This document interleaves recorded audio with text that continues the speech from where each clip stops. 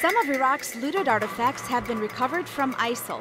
U.S. Special Forces brought them from Syria to Iraq's Kurdish region before delivering them home. Jane Araf was at the ribbon-cutting ceremony in Baghdad.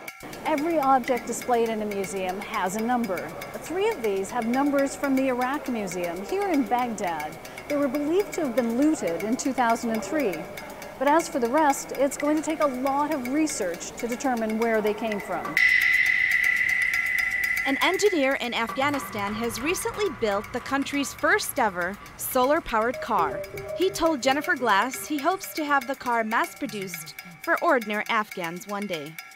This is certainly a very basic model. There's no room for storage, no airbags, and not a lot of maneuverability. It's not the ideal car for cobbled traffic. In a time of social media and digital technology, there's a generation of Argentines that is captivated by the written word, enamored with the rustle of paper and the smell of ink on the page. Daniel Schweinler is in Buenos Aires, where bookstores continue to thrive.